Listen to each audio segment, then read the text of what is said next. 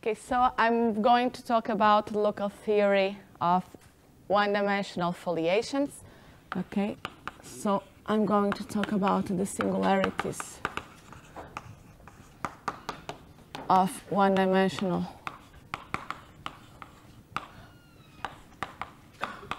foliations.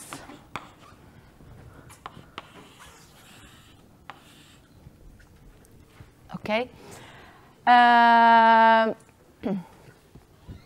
So let us take F, a one-dimensional holomorphic foliation. I'm going to emphasize the case of C2. Okay, so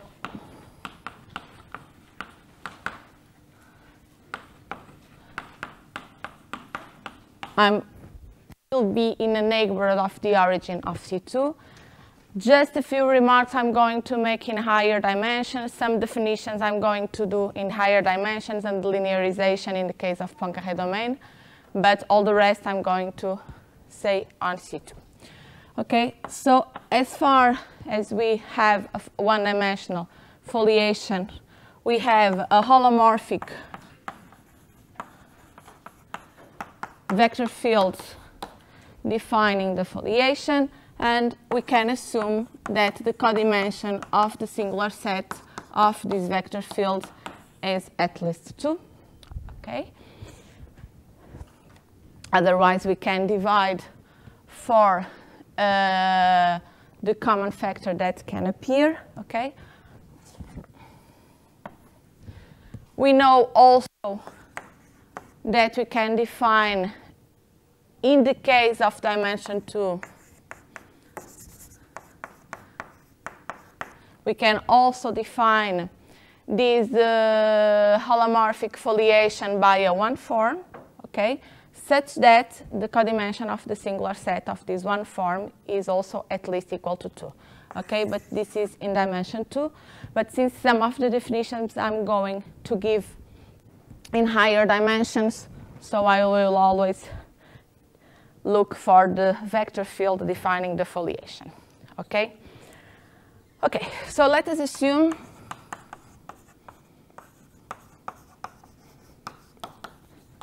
that the foliation or the vector field has a singular point at the origin,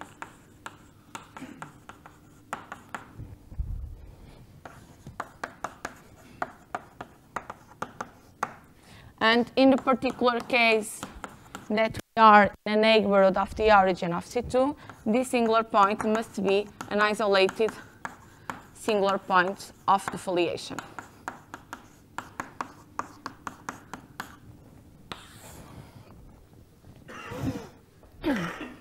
So we know that x calculated at the origin is equal to 0. Okay, so I'm going to start by defining what the eigenvalues of the foliation is. Okay, so the eigenvalues, they are defined at a singular point. So the eigenvalues of the foliation at the origin are defined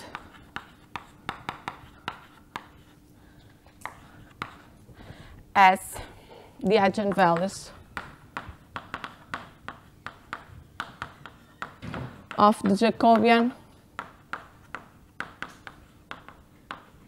of x at 0 and the Jacobian of x at 0, I will just denote by dx at 0.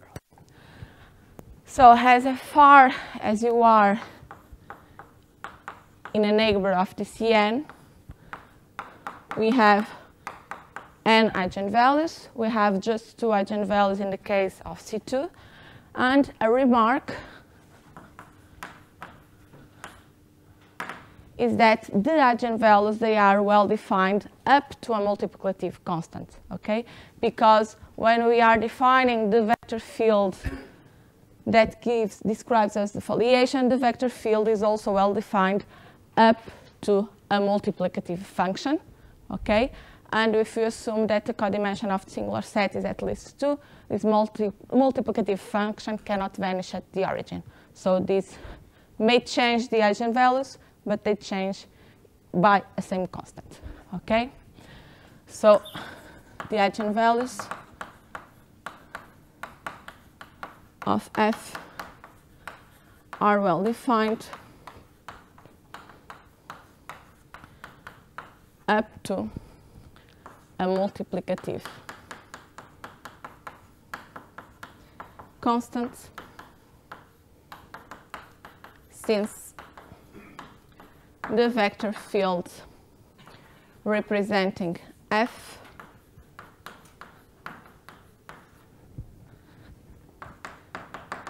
is well defined up to a multiplicative or up to a non-vanishing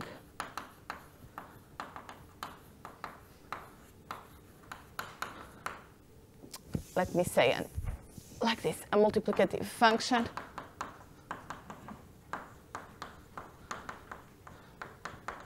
f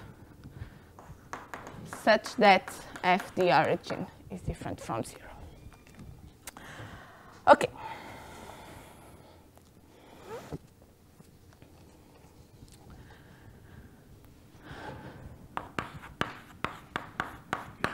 So in the particular case that we have two eigenvalues, either they are both equal to 0, or if we have, for example, lambda 1 different from 0, what is well defined is lambda 2 over lambda 1. Okay? So a singularity of f is said to be elementary if f has at least one eigenvalue different from 0,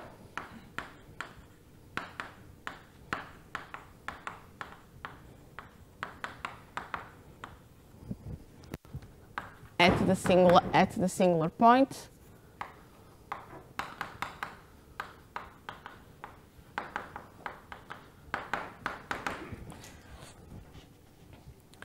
okay, and if we have at least one eigenvalue equal to 0, we'll say that this elementary singular point is a saddle node, okay? So if an elementary singular point or singularity has at least one eigenvalue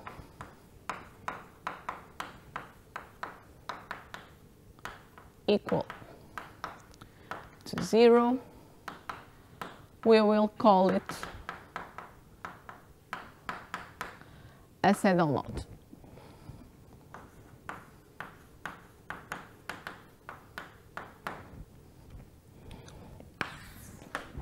So on Institut, we must have one eigenvalue equal to 0, the other non-zero.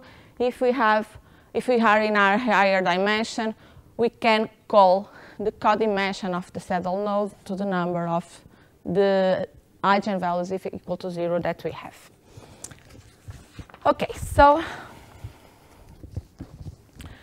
let us then consider X, the holomorphic vector field defining our foliation F. Let the origin be a singular point of the foliation or of the vector field, it doesn't matter, and let us denote by lambda the vector constituted by the eigenvalues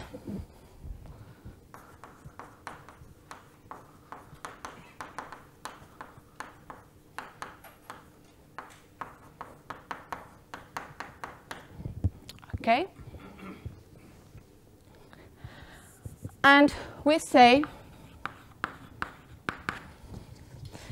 that the eigenvalues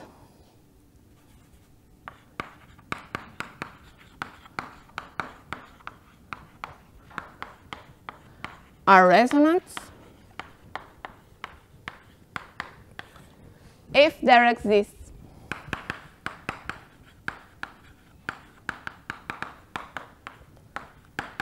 a number I between 1 to n, and there exists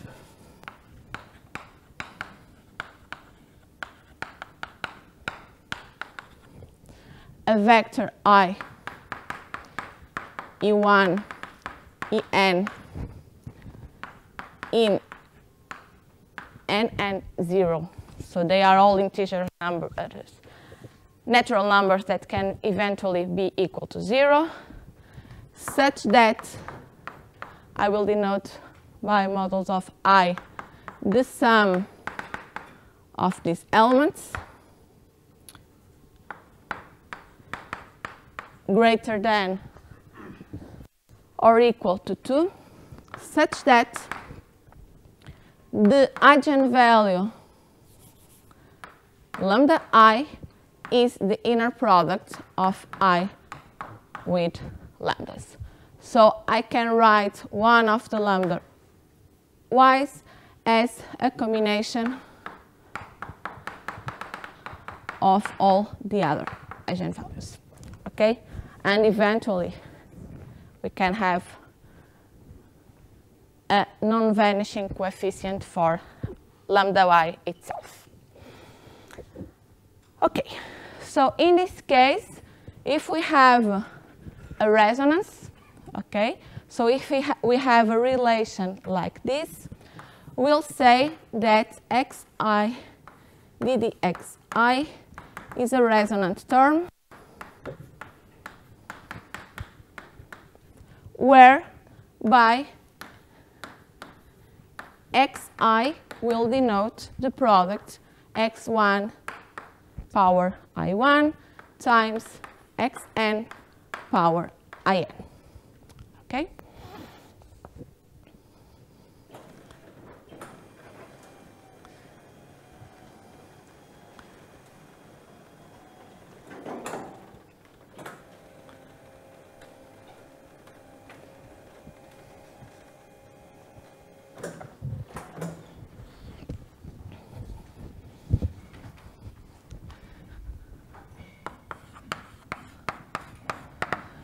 Okay, so let us take X holomorphic vector fields such that no one of its eigenvalues is equal to 0. Okay, so I will say that X is in the Poincaré domain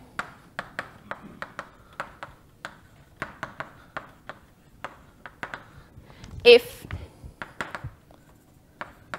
the origin of C does not belong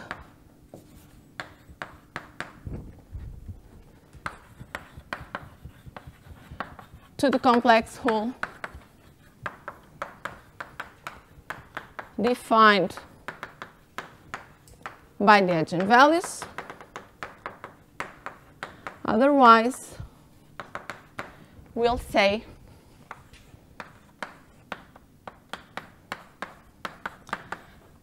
that X is in the Siegel domain.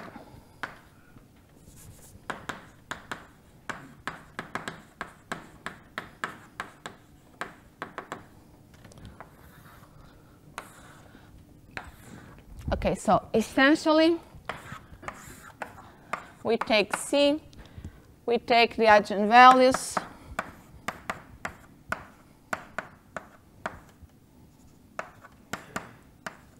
we look to the convex hull of these eigenvalues. In that case, the origin does not belong to it, so the vector field is in the Poincaré domain.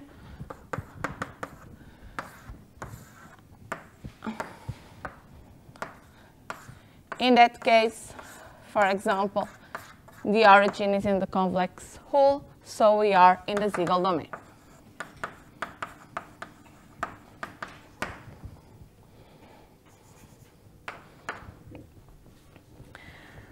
Okay, so in a particular case that we are with a vector field defined on a neighbor of the origin of C2. We have just two eigenvalues, okay? We'll assume that none of these eigenvalues is equal to 0. So to be in the Poincaré domain,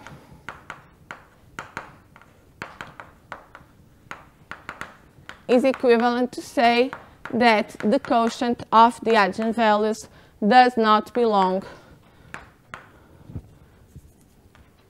to a negative real number. It's okay, does not belong to R minus.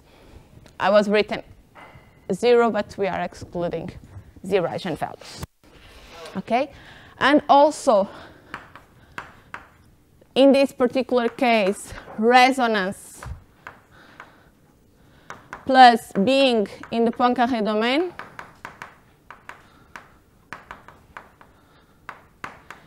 is equivalent to say that we'll have lambda 1 equal to n times lambda 2, or lambda 2 equal to n lambda 1 for some n greater than or equal to 2. Okay?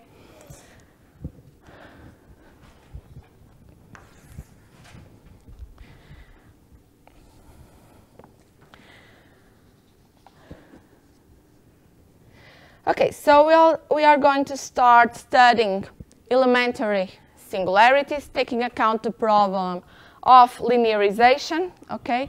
And then the general case where the singularity is non-elementary, we'll take care about this, looking to the Seidenberg theorem, so to the reduction of singularities that I will talk about later. Okay, so study of elementary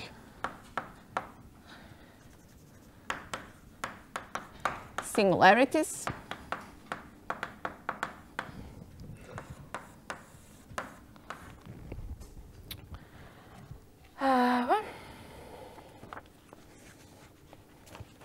And to begin with, let me just recall a definition.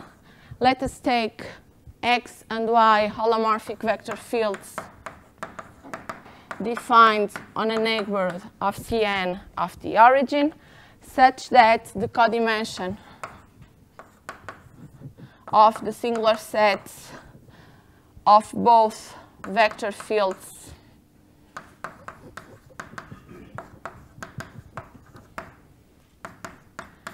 is at least 2. Okay, and let us assume that 0 is a singular point for both x and y. Okay, so one more definition. We will say that x is analytically, or if we prefer formally, CR, C infinity conjugated to I. Okay, if there exists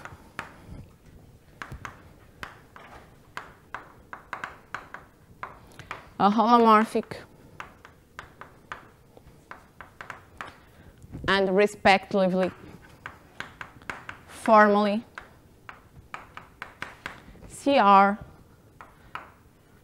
or C infinity diffeomorphism A H with H at 0 to be equal to 0, such that the derivative of H, or okay, put like this, y is dH minus 1 times x composed with H. So essentially, I will have H defined from an open set U to an open set V. if we consider here the flow of y,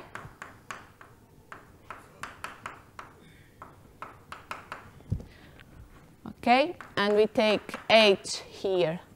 Again, this diagram commutes if I consider here the flow of x.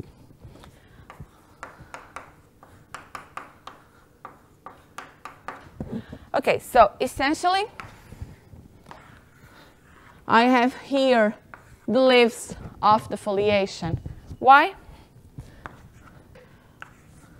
and they are sent by h to the leaves of the foliation x. Okay.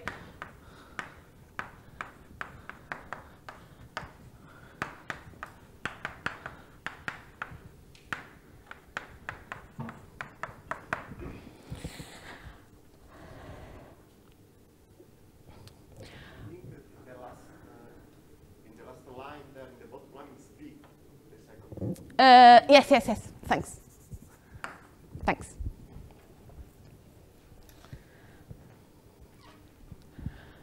Okay, so let me give normal forms for the vector fields, thinking on this conjugacy.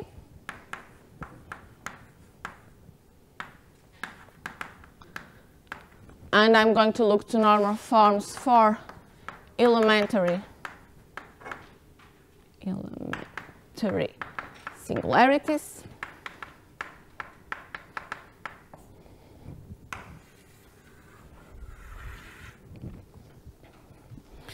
And I will start with this one, the Poincaré theorem.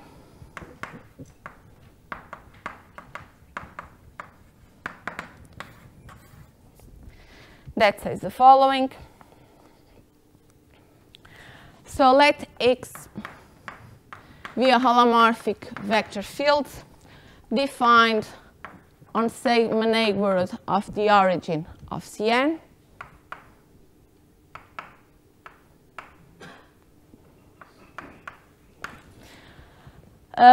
Such that the codimension of the singular set of X is at least 2.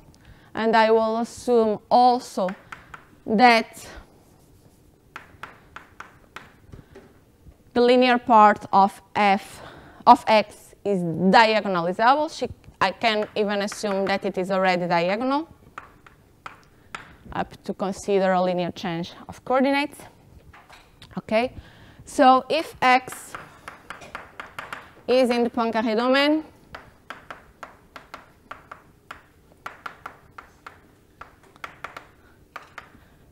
then, and there are no resonances,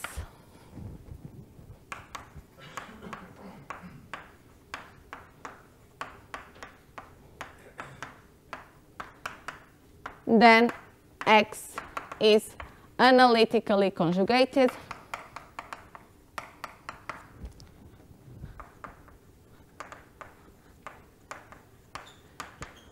to its linear part.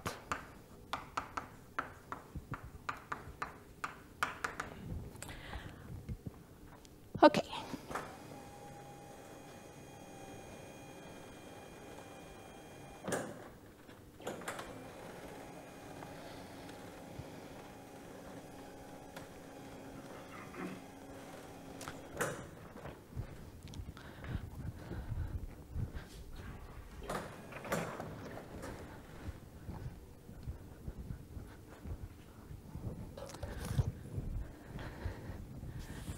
So I'm not going to do the whole proof. I'm just going to give you some parts of the proof that shows the problem for the general case. Okay.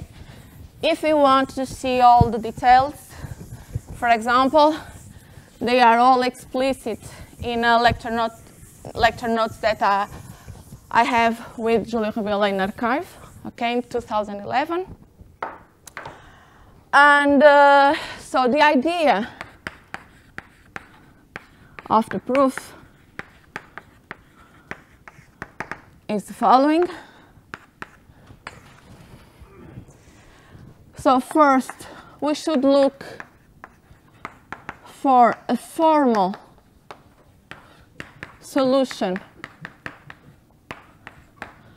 of the equation of that gives us the analytical conjugacy. Okay. In terms of computation, it is easier to use this formulation. Okay, so here x0 for me is the linear part of x. Okay, and then after we find a formal solution, we have to show that this formal solution in fact converges. Okay, so prove that H converges by using some measurement methods. Okay, and I can say by using the Cauchy measurement method.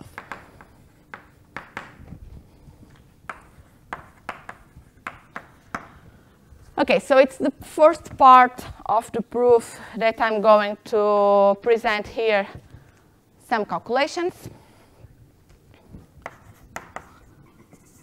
So about 1.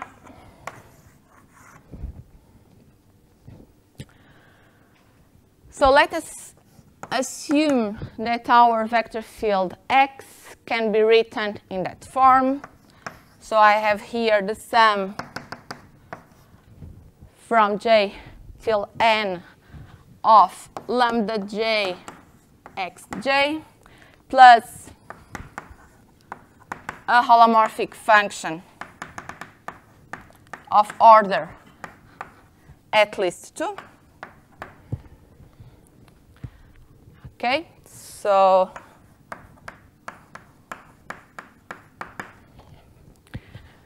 and let me consider the function h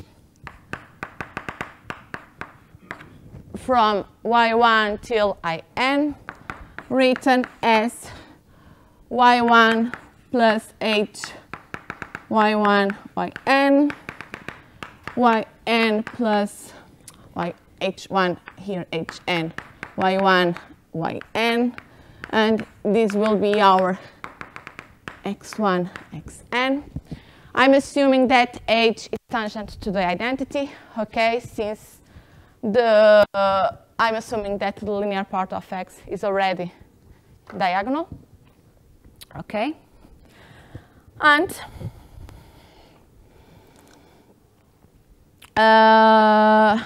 we'll try to solve this equation, and we have the following. So when we look to the initial vector field, we see that xj dot is equal to lambda j xj plus this function phi j x1 xn. From here, we know that xj will coincide with yj plus hj at y1 yn. Okay, so taking the derivative of this second equation, we get that xj dot is yj dot plus the sum of the partial derivatives of hj in order to dxk times xkk dot. Y.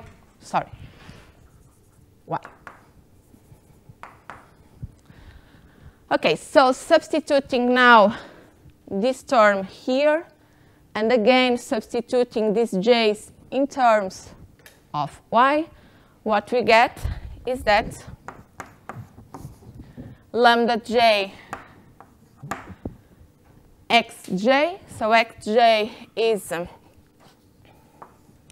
yj plus hj of y1, yn, okay, plus phi at y1 plus h1 till in plus hn. So I will omit here the variables, not to make it too long.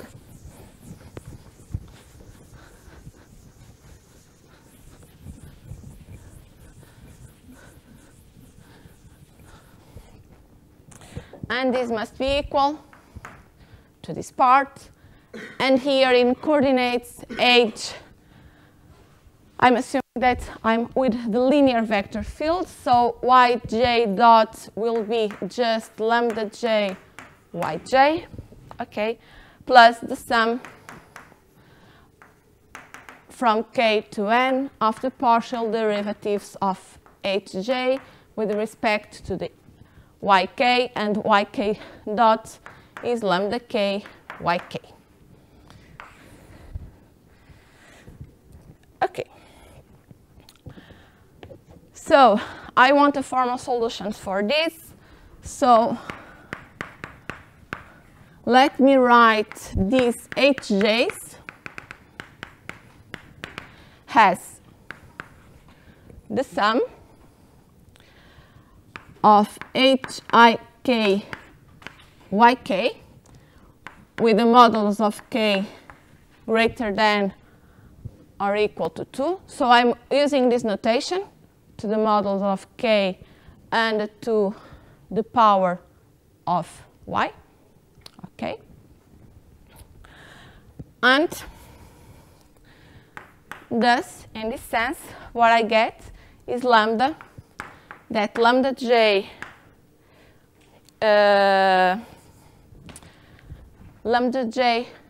yj cancels with this lambda j yj here. So I get lambda j hj. And so I will write hj as the sum of hjk yk, okay, using this notation, plus the function phi j. Here I'm not going to put this notation for h. Why? Because we want to solve in order to hjk. As far as I substitute here, since phi j has order at least 2, the terms that appear here in each time is order with higher order. So I will keep the notation here. And so this will be equal to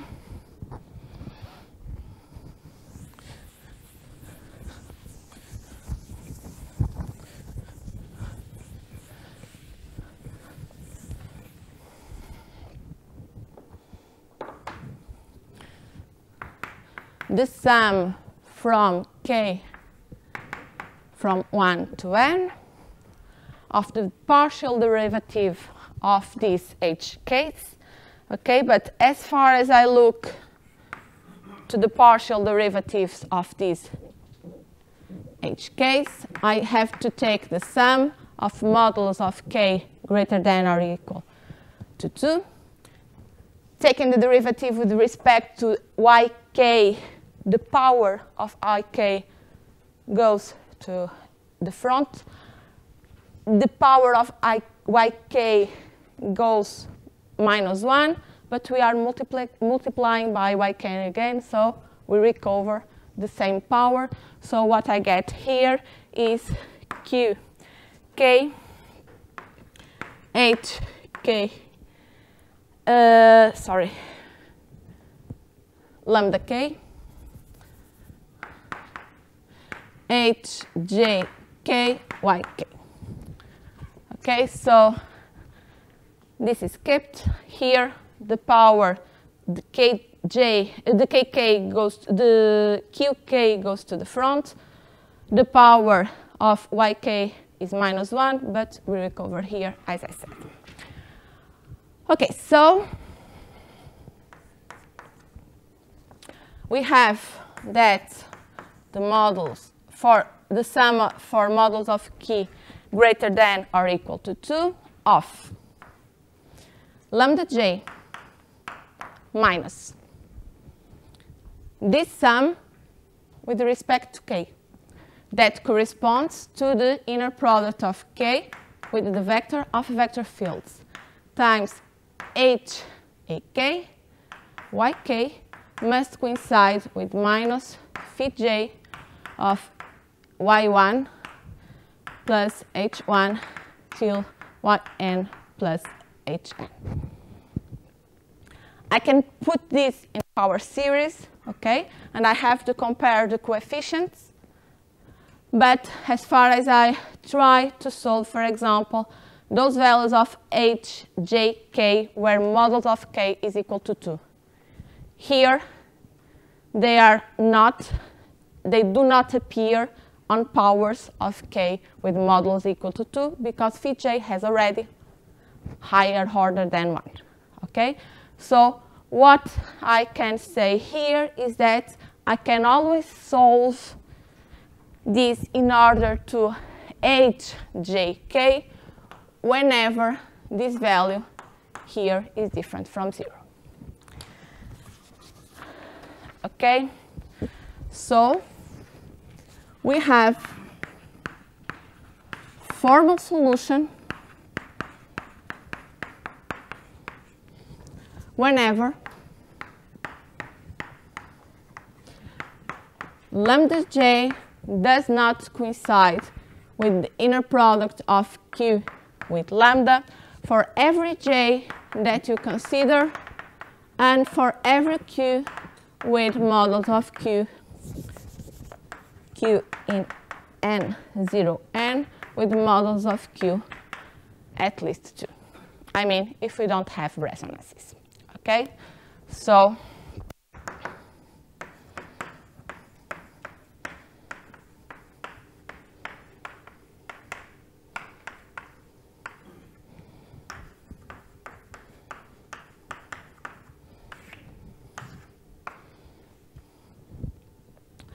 okay, so in the conditions of the Poincaré theorem, we are assuming that we don't have resonances, so we can find a formal solution for this equation.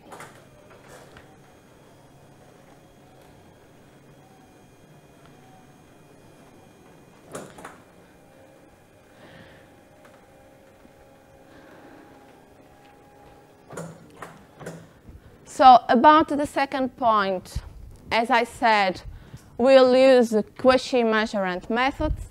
And what is important for us in the particular case of the Poincaré domain is the following.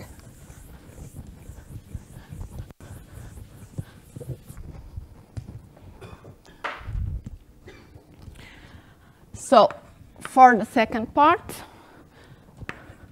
since we have no resonances, and since we are assuming that we are in the Poincaré domain,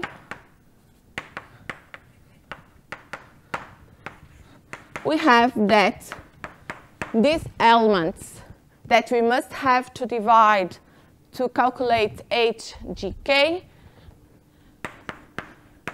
they are bounded from below by a strictly positive constant that does not depend neither on y, neither on k.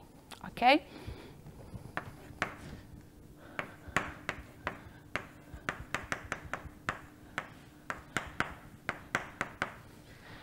Okay, so in this case, we apply then the Cauchy measurement methods. On this part, I'm not going to do the calculations either to prove that it follows. Okay?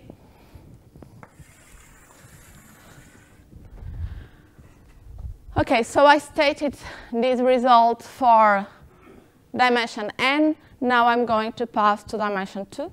Okay. So Poincaré condition is just used for convergence, not for the existence of the formal solution. Sorry, the fact that you are in the Poincaré domain, use it just for the convergence. yeah, yes. The formal solution exists in any case. The formal solution exists. Yeah. Whenever you don't have resonances, it works. Okay? So what is the problem, for example, but I will say later. I will say later about the Siegel domain. Okay, so from now on, X is defined on a neighborhood of the origin of C2. Okay, so what happens if we have resonances?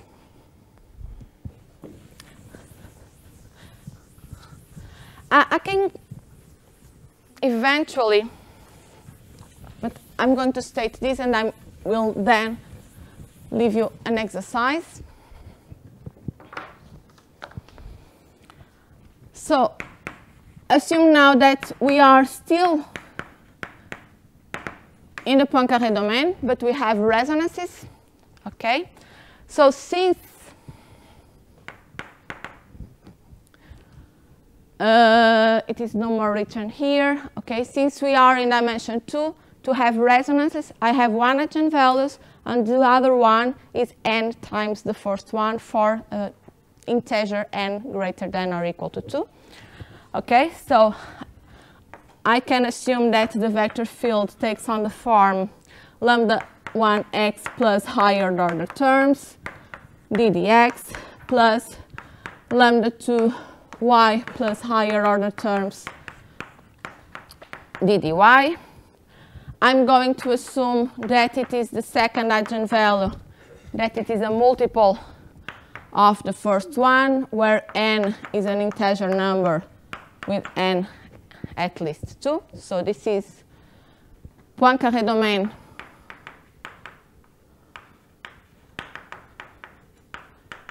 plus resonances. It's the only condition in dimension 2. Then we have that X is analytically conjugated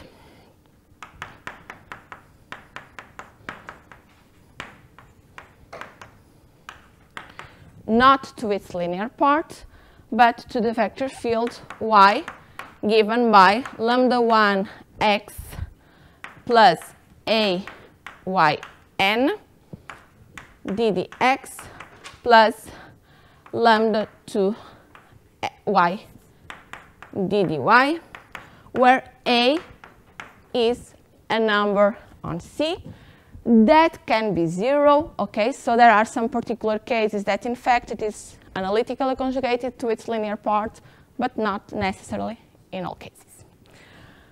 Okay.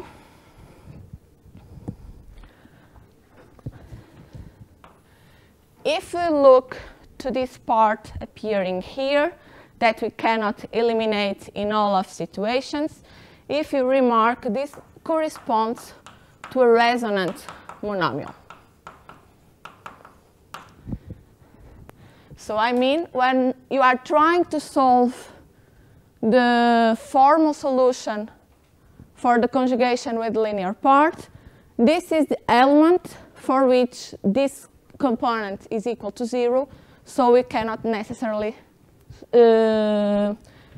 calculate h of jk. So the problem is if the corresponding coefficient on the right-hand side is non-zero. Okay? So this here may eventually not disappear. Okay? You can try to do the proof in this case. You can use already this normal form. If you want to try to use these normal forms in general, what you should try to do is, okay, when I write here these y's, I will say that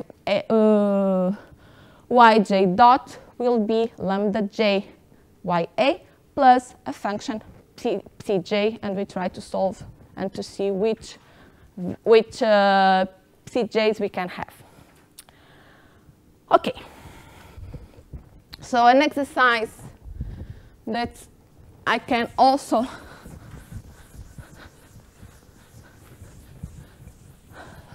left here so that you can do is the following.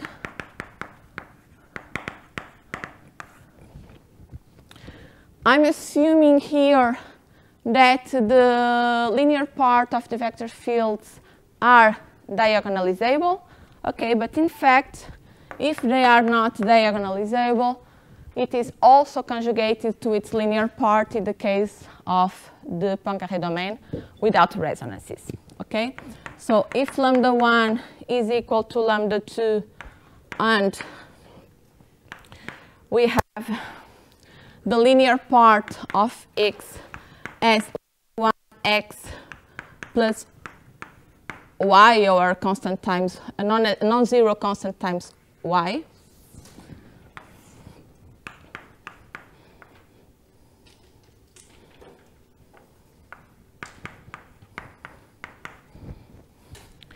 So there still exists analytically conjugation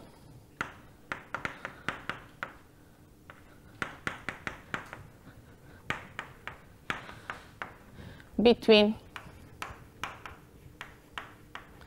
x and its linear part x0. Okay?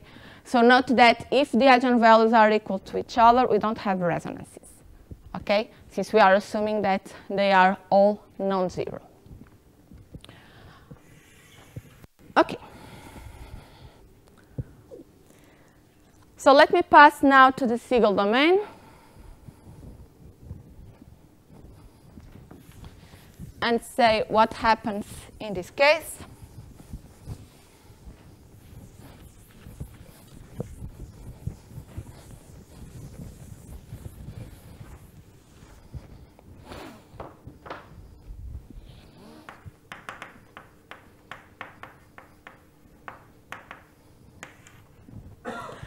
So since we are in dimension 2, I'm assuming that the quotient of these eigenvalues is a negative real number. Okay? And the problem now to try to solve this equation is the following. We can have resonances. Okay? For example, if this is a rational number, we have resonances, but if this quotient is an irrational negative number, although we have no resonances, and which means that we can formally solve this equation, and we have formal conjugation to its linear part, the problem is that the elements that we have to divide by to calculate G key, they can be arbitrarily small. Okay? So in terms of trying to prove the convergency, okay, we have problems to prove this.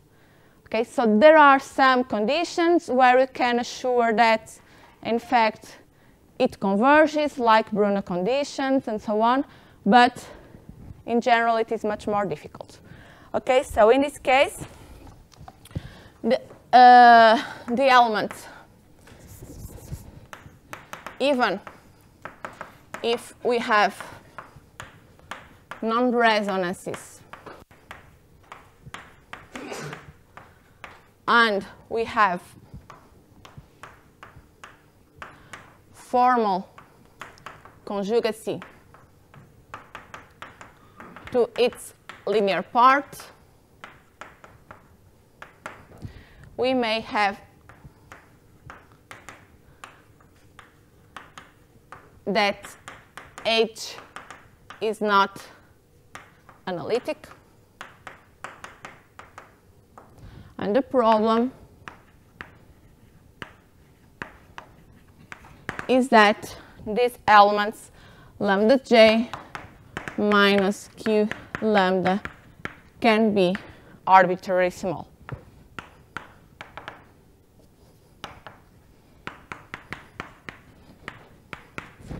Okay, and this is the so-called problem of small divisors, the denominators, I don't know how to say exactly in English, okay?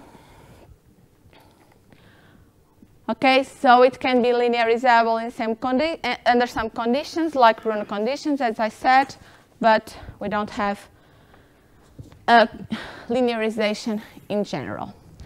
However,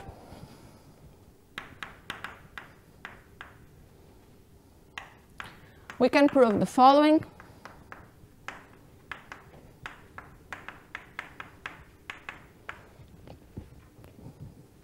So I think I will use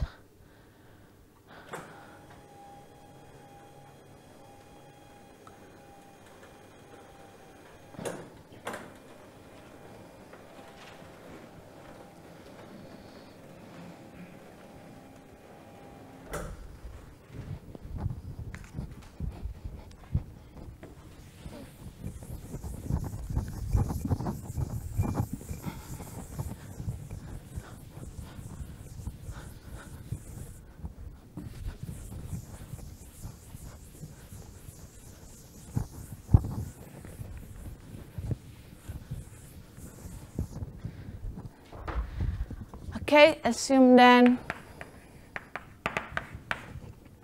x is lambda 1 x plus higher order terms ddx plus lambda 2 y plus higher order terms ddy. Assume that the eigenvalues are both non-zero, their quotient is a negative real number, so we are in the single domain. What we can prove is that x is analytically conjugated to a vector field taking on this form. Y is x times lambda 1 plus y times a function on x and y plus y lambda 2 plus x a function on x and y, where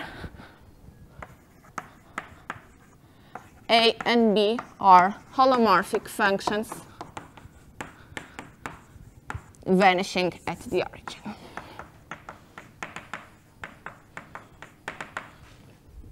Okay? So a remark that I can make here is that if I look to the normal form that I get, x equal to 0 and y equal to 0, they are invariant by the vector field y.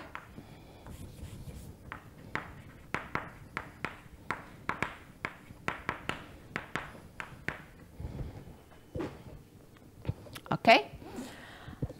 So we should say that they are separatrices for y, or for the foliation associated to y. Okay? So what a separatrix is? So by definition, a separatrix is a germ of an analytic curve that passes through the singular point, and it is invariant by the foliation or by the corresponding vector field. Okay? So it is a germ of analytic curve that is invariant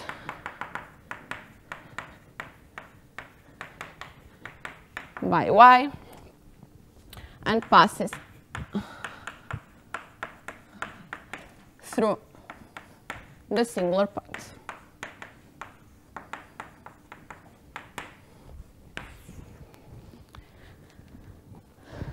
Okay.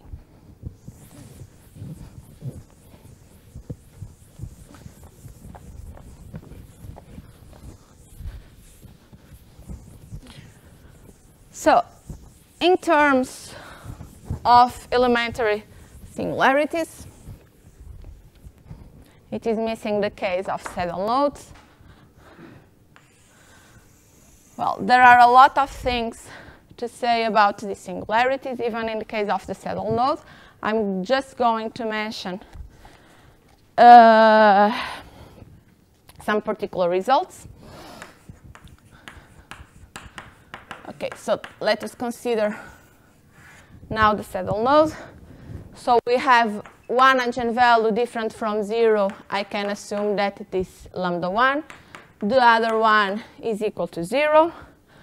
Okay, and in fact, since it is defined, the eigenvalues are defined up to a multiplicative constant, we can assume that lambda 1 is equal to 1.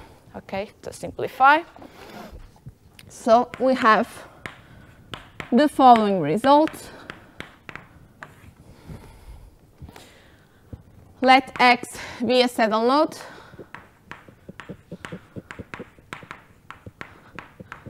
As above.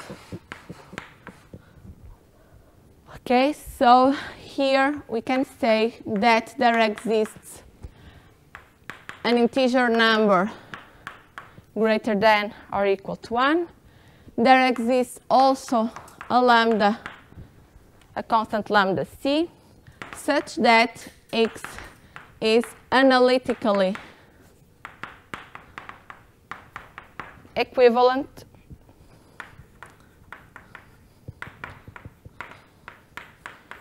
to the vector field y given by x times 1 plus lambda yp plus y times a function, a holomorphic function r ddx plus y power p plus 1 ddy. Okay? So where r is a holomorphic function,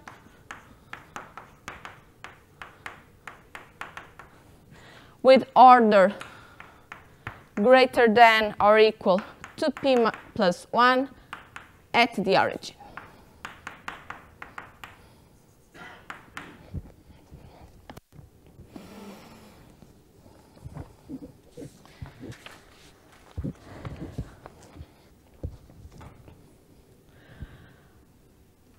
Okay, so I'm not going to prove this theorem.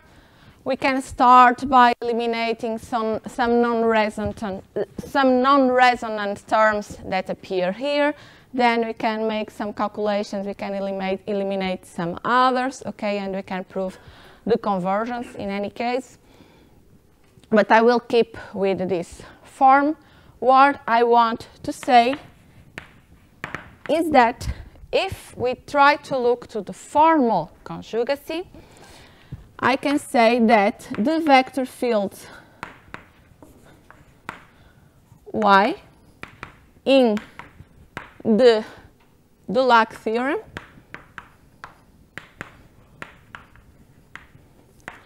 okay, is formally conjugate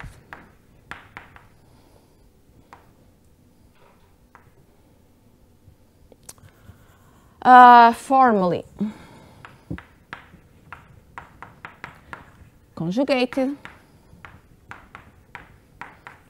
to the vector field z given by x 1 plus lambda yp ddx plus y p plus 1 ddy. Okay, so 2 remarks. One is on the Poincaré-Dulac theorem.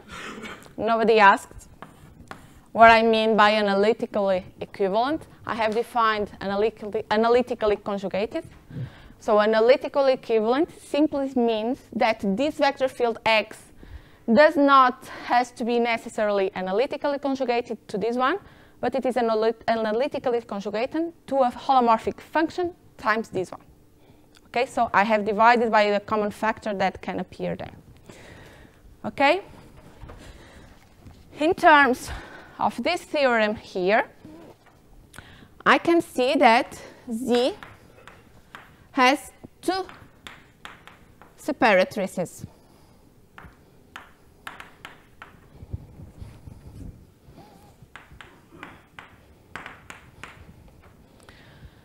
Namely, in these local coordinates, it corresponds to x equal to 0 and to y equal to 0. Okay. However, the initial vector field x or the vector field y, since they are analytically equivalent, what happens to one happens to other in terms of separatrices. X has a separatrix, has for sure one separatrix, but we don't know if they have a second separatrix.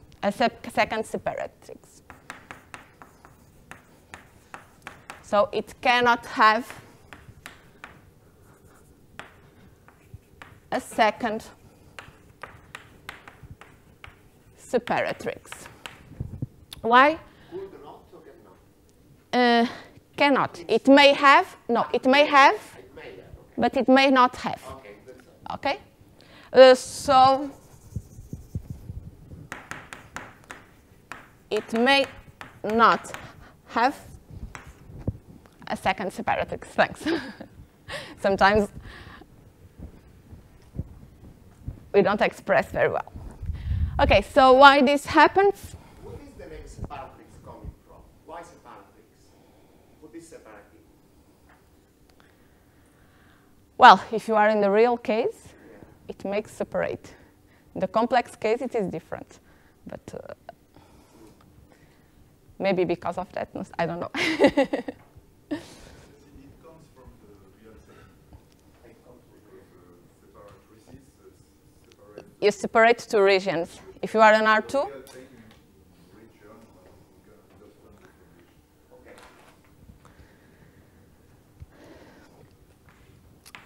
okay, so this separatrix that exists in the saddle node, in the initial saddle node, corresponds to y equal to 0, okay?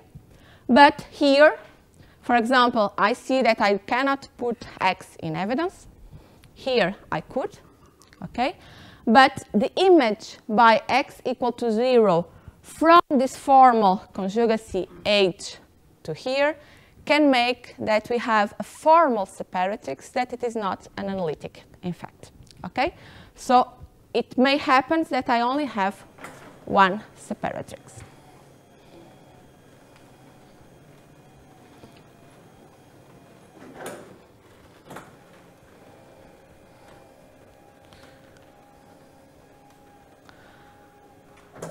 Okay, now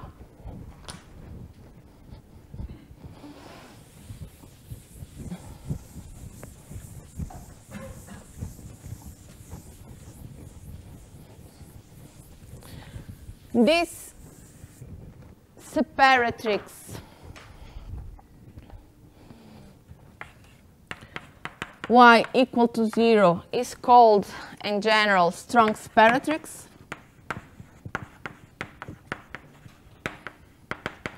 In the formal separatrix,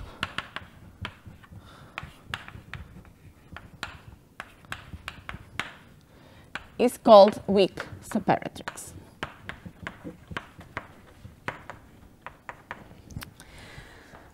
Okay. So I have talked about the elementary singularities. So what about the other singularities? So in that case, we'll consider reduction of singularities.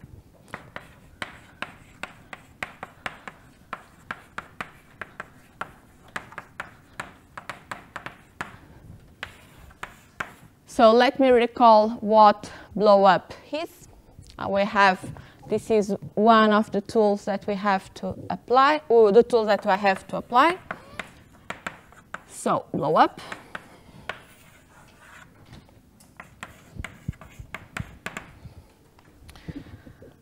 So the blow up of C2 at the origin, okay, is a complex manifold C2 tilde, okay, obtained by identifying two copies of C2 in the following way.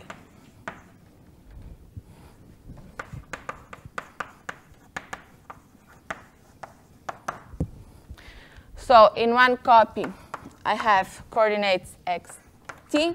We'll identify with s, y if we have the following relations. S is 1 over t, and y is tx, where t and s are both different from 0.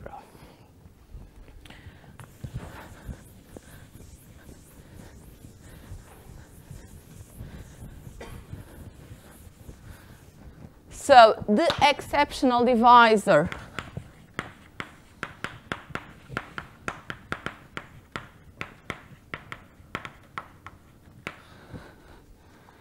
of C2 tilde is the submanifold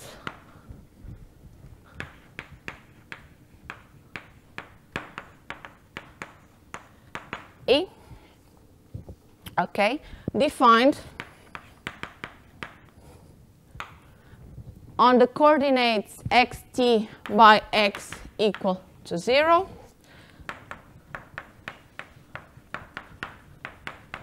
and by y equal to 0 in the other coordinates,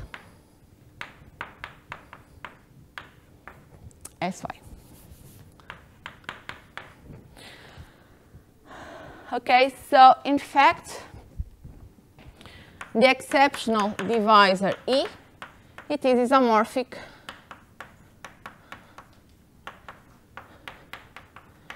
to CP1.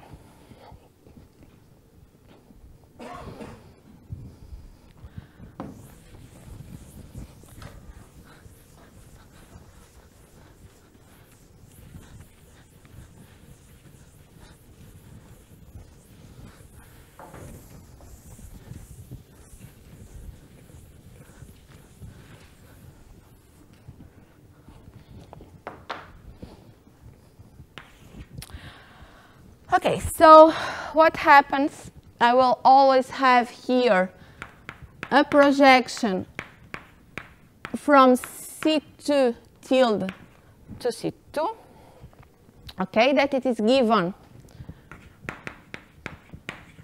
in coordinates xt as x tx.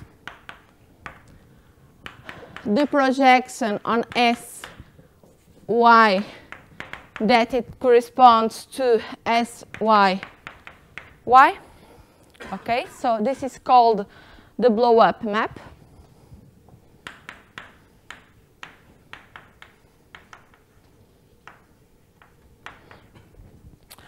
And we have that the divisor E corresponds to the preimage of the origin by the blow-up map. We have that the restriction of P to C2 tilde minus the exceptional divisor on C2 minus the origin is a holomorphic diffeomorphism.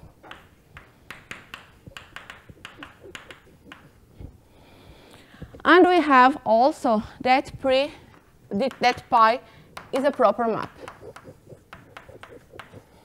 Okay, so the preimage of compact sets is a compact set. Okay. In fact, I can also see CP2, the blow-up of CP2 at the origin as a line bundle over CP1.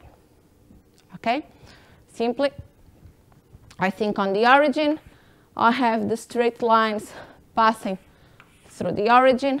I blow up, I get the preimage of the origin corresponding to the exceptional divisor, and these straight lines are lines passing through these points on CP1. Okay, so the blow-up of a foliation of or of a vector field, it is also well defined. Okay, so the blow up of a vector field or of a foliation can be defined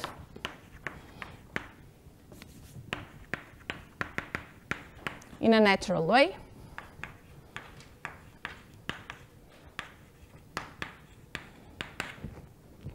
So let us assume that x is given by a function ddx plus another function ddy. Let me assume that the order of x is k, which means that the function a, f, in terms of power series, is an homogeneous component fk plus 1 plus and so on. G is gk plus gk1 plus and so on. So at least one between fk and gk is non-zero. Okay. And we can define the blow up of the vector field as simply the pullback of x by pi. Okay? So, for example, in coordinates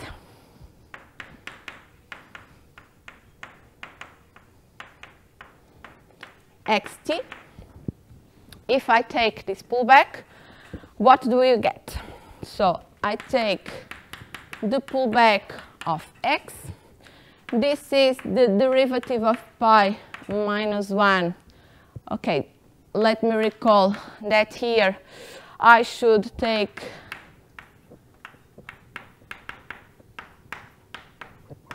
on this, okay, to have holomorphic diffeomorphism composed with x multiplied by x composed with pi. And if we make the calculations, we get the following. We get xk times fk at 1t plus x times a function that depends after that on the other components of f, big F, plus xk minus 1 times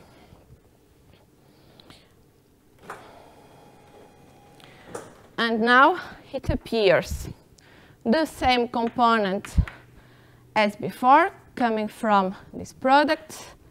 So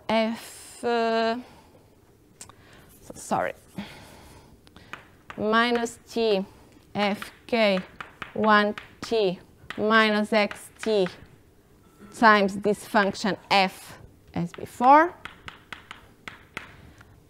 plus gk 1t plus x small g on xt ddt.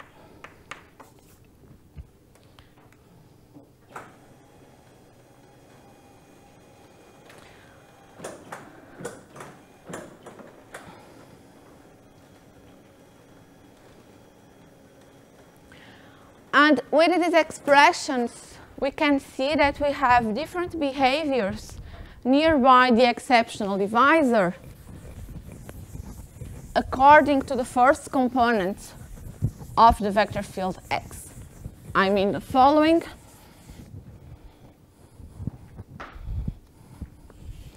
So nearby the exceptional divisor, the behavior depends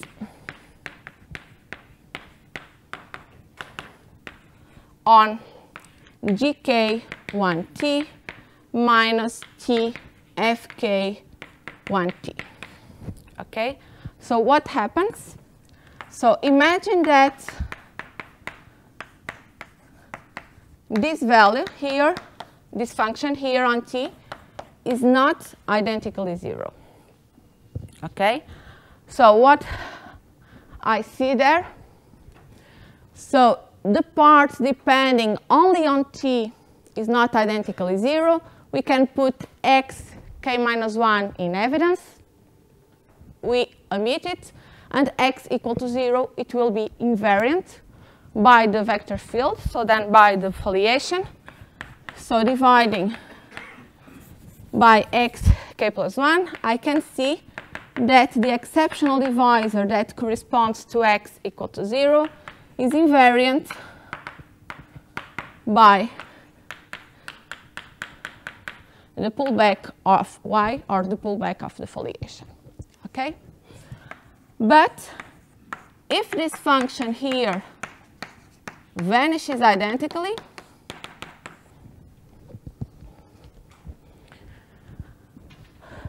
okay, so this does not appear, the terms only in t on the second component. So I can put another x in evidence. I get xk. We put xk in evidence. We omit there. And in component ddx, I see fk1t. And fk1t cannot vanish identically. Why?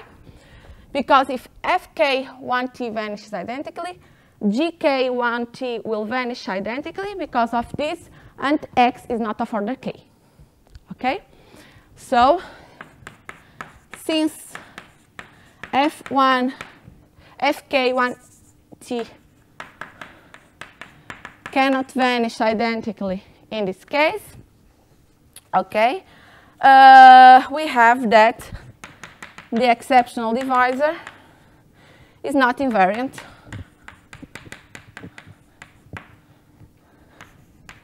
by the pullback of x, or the pullback of the foliations. Okay? So what happens here is the following. I have here my exceptional divisor E. It is not invariant. I mean that my leaves will be generically transverse to the foliations. I may have tangencies, but will be generically transverse. Okay?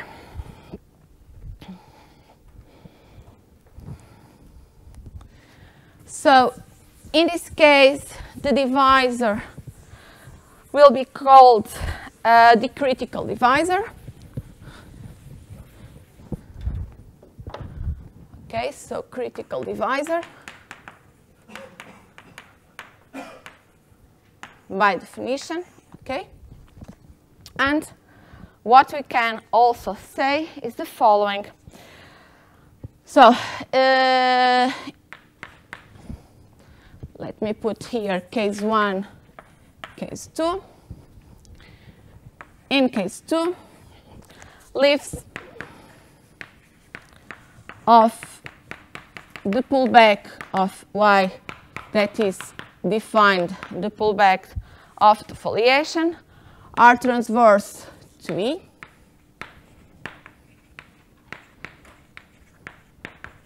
In general.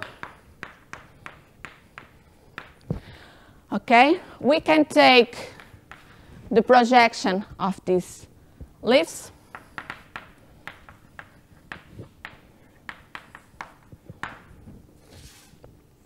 Or it's not their projection. So their projection passes through the origin.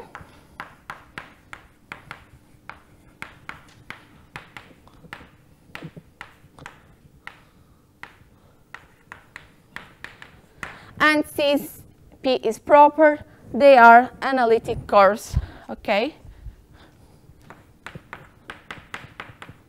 So they are, in fact, separatrices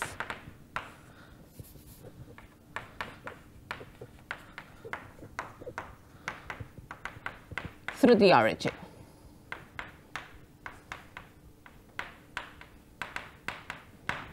Okay, so they are analytic curves. Okay, so whenever we have a component of the divisor that it is not invariant by the foliation, in the projection we immediately have an infinite number of separatrices.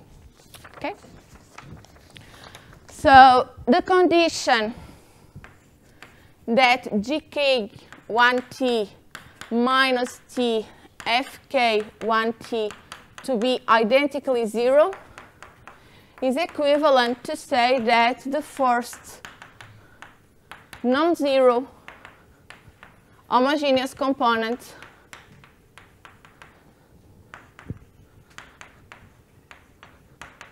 of x is a multiple of the radial vector field.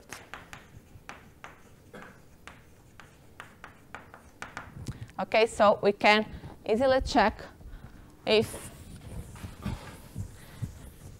the divisor will be invariant or not. Okay, just an example here.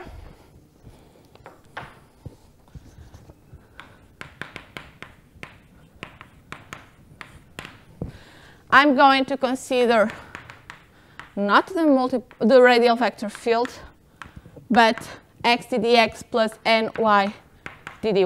I can assume that n is an integer at least greater than 2. Okay.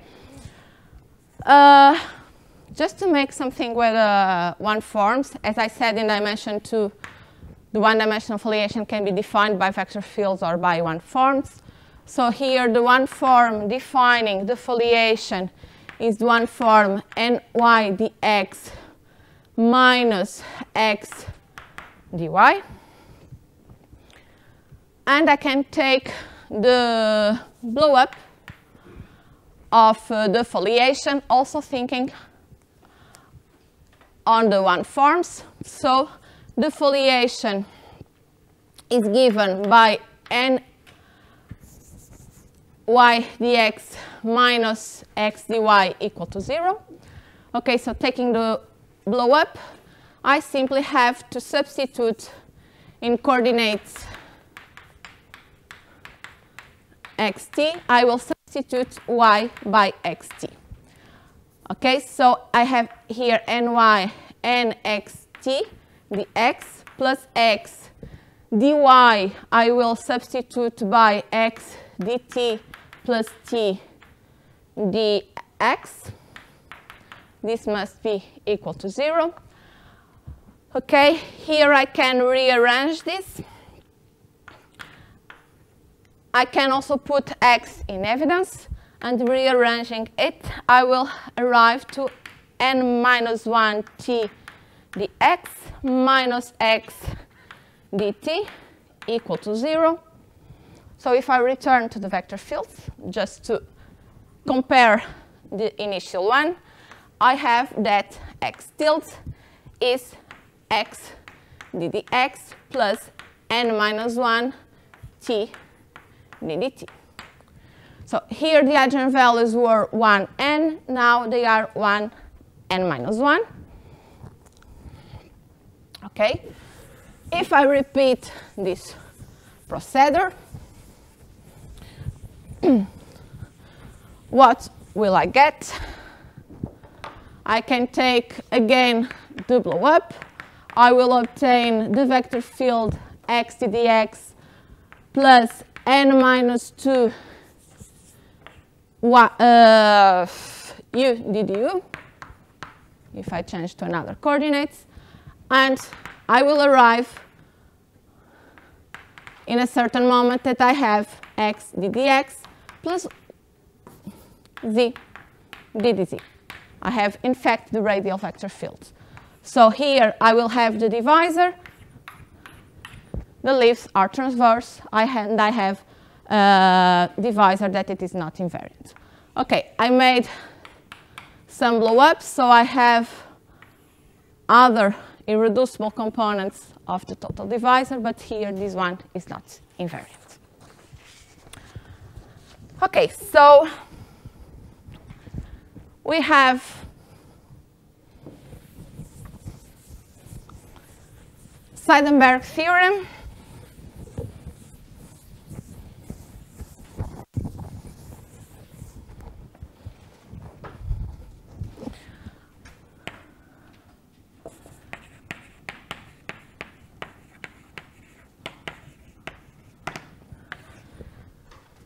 That says the following. Let X be a holomorphic vector field defined on an open neighborhood of the origin of C2. Okay, the origin is a singular point of the vector field. Okay, I'm assuming, still assuming that the singular set of X is at least 2 to define the foliation. Then there exists a finite sequence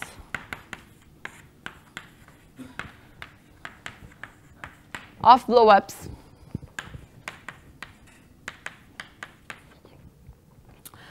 along with transformed foliations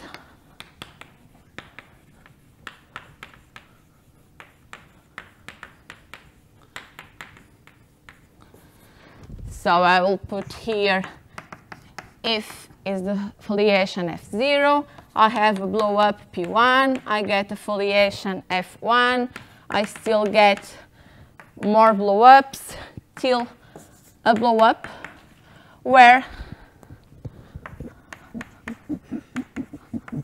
the foliation Fk has only elementary singular points.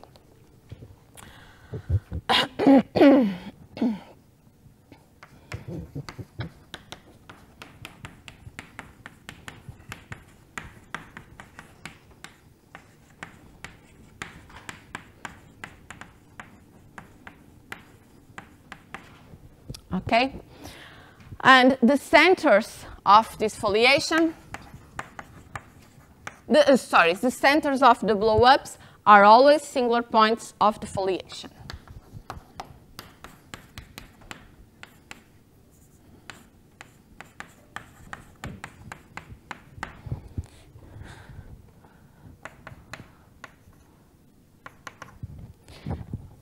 Okay. In fact, we can assume a little bit more. We can assume that these elementary singular points, we can assume also that lambda 1 over lambda 2 are not resonant terms in the Poincaré domain. Okay? These resonant terms in the Poincaré domain, we can eliminate them.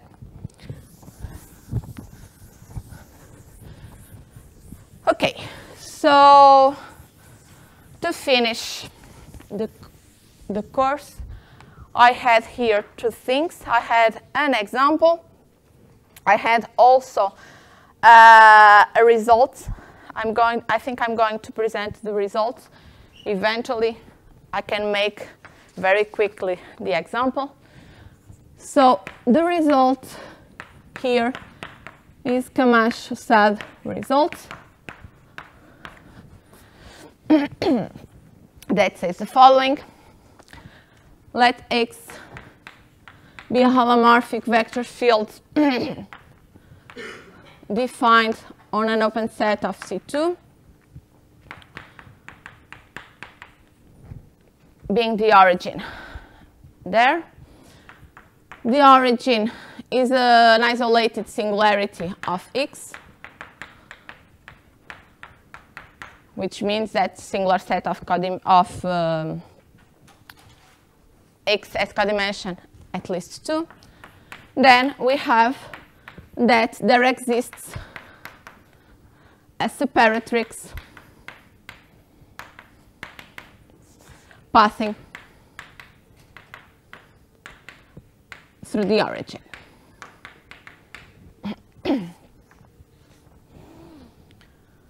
Okay, so this result here, to be proved, they use the singularization, the Seidenberg, the singularization, and they have to control the singular points that may appear. Okay, they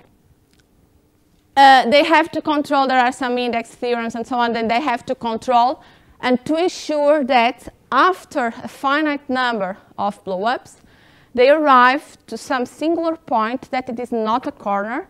It is not an intersection of two components of the exceptional divisor, and such that the singular point, this singular point has one separatrix that is transverse to the exceptional divisor. Okay? So the example that I had here for the Seidenberg theorem, I had here all the calculations, but I can just give you the picture so that you can see both things. So the example, it was take the foliation defined by the one form d x3 minus y2 equal to 0. Okay, so this corresponds to the vector field 2i ddx plus 3x squared ddy. This is a nilpotent vector field. The linear part is nilpotent. It has 0 eigenvalues. Okay, so we have from Seidenberg a reduction of the singularities. And how does it work? So we can start with the origin. We can blow up the origin. We obtain a component of the exceptional divisor. If you make the computations like I made here, you can check all of this. Note that here I made in coordinates xt. You have to calculate also in coordinates sy, because in sy, the origin of sy is the infinity of xt. So you can have also singular points there. So you have to check all of this. OK, so taking the blow up here, I have just one singular point. OK. You can blow up again. You have here just one singular point again, but it corresponds to the intersection of two divisors. Okay? So for example, here, since this is derivative of a function equal to 0, you know that this function here is a first integral for the foliation. I mean, this function is constant along each leaf. So I know that I have a separatrix that corresponds to x3 minus x squared equal to 0. So it is a cusp here. And how I will see there. So this cusp, when I take the first blow up, it is a tangent curve here. OK. Here I will look for the transformation. This separatrix is transverse to these exceptional divisors, and in a final blow up, this singular point here is now a divisor. The blow up, it is a divisor, and I have three curves intersecting it in different points. Two of them corresponds to two of the previous divisors, and the third one corresponds to the separatrix here. Okay? And here, all the singular points, all the three singular points, they have non-zero eigenvalues. Okay? So this is an example. And in fact, what they made in the proof is, OK, but they are considering these blow-ups. And at a certain time, they know exactly that there exists here a singular point that has a separatrix that is transverse to the exceptional divisors.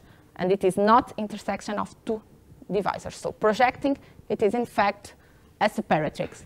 Here, if I forget this curve in red, in these singular points, I know that I have two separatrices. But if I project, it reduces just to the origin. So I couldn't see the separatrix. OK? That's all.